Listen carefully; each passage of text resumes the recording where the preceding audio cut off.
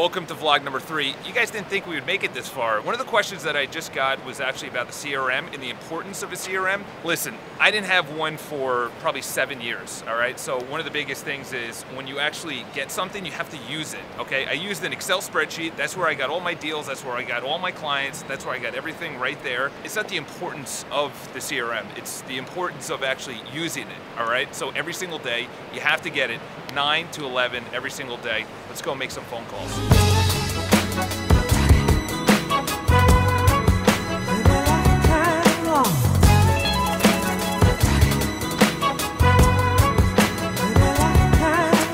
One of the biggest messages I keep on getting is, why are you vlogging? Why are you doing this? You know, we have a large audience on YouTube for personal development. However, there's like a couple of reasons behind it. This is actually one of them. Not only is accountability behind everything that we do, whether that's calls, that's following up, and between follow-ups, you literally have to follow up every single day until they're either a client or something else. So we're bringing in all these additional resources to make sure this happens. This is actually our ultimate goal right here. This is Hudson Yards. You know, places and everything else. This makes sense to us, you know, BPI 2025. This is our accountability, is that if we don't do it, and we don't do it for the month, I have to eat cat food or dog food. One of those. Adam, if he doesn't do it, he has to go into Times Square in his underwear because he felt that it wasn't good enough for him to just eat that. So that's our accountability. That's the consequence if we don't do it. This is our accountability to make sure that this happens.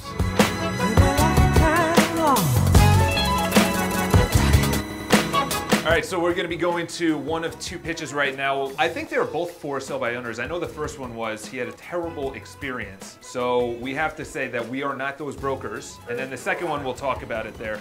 Let's go say hi to my favorite people. Here she is, the Gabs. She's a star. You're welcome.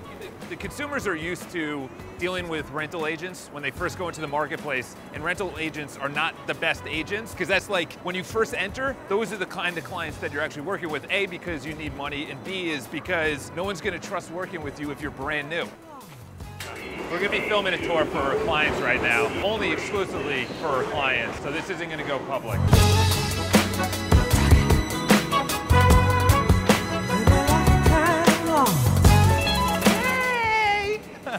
The first ones that are actually on the vlog. Soon we're gonna have clients that actually say yes and people that actually request to be on it. Can't wait for that time.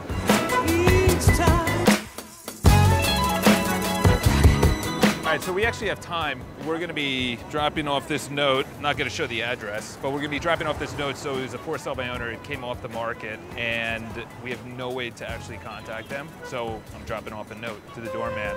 When I was actually going from a small firm downtown, Platinum Properties, to Halstead Property, nobody really cared who I was because I wasn't a big broker. So I had to literally go to the office, drop off my resume, write a personal note and call them. So I literally looked at all the offices that I wanted to go to and just popped by, as Brian Buffini would say, and I dropped off my resume. And then finally, they're like, I like your persistence. So like all the new agents, they're like, how do I get into Corcoran, Halstead, Elliman, Brown Harris Stevens, all these other firms, like, or even us? You know, cold calling isn't good enough anymore. You actually have to be proactive. There's too many agents. There's already 33,000 agents in New York City. You got to stand out if you want to go to one of the big firms or any firm, to be honest. It's always a time issue.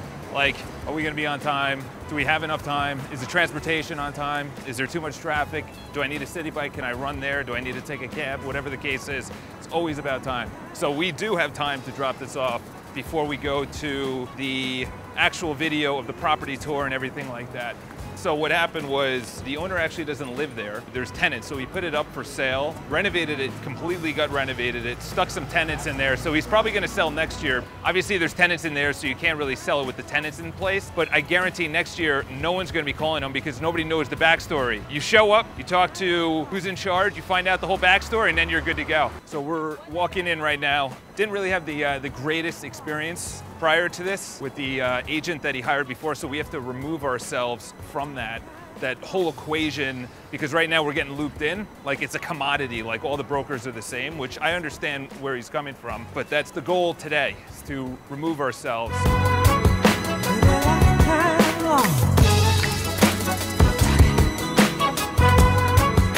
Well, that that, to say the least, took a little bit longer than intended. That was almost a 2-hour property tour. The video is gonna come out amazing. It's one of the nicest doorman buildings that you'll ever see. There's ridiculous amenities, and it just took so long to actually get it filmed. So Adam had to go to the next pitch. I'm gonna call the owner right now, smooth things over. It's between us and another agent, so fingers crossed, hopefully it works out. But it's been a crazy day, and I'll just leave it on this. One of the comments last time was getting in front of them, all about persistence, because I think I said it today, there's so much competition that if you don't stand out, and I was talking about it with the owner, that I wrote handwritten cards, and she's like, that's what really stood out. So if you're in real estate, you're in sales, you're in something, you're trying to start your own business, that's the only way. Signing off for now, Charles Botensten. Vlog number 3 is done. Looking forward to the future ones, which is actually filmed tomorrow. If you have any questions, call me, Charles Botensten. If you have any referrals, and of course, JoJo's behind the camera, who's been stellar.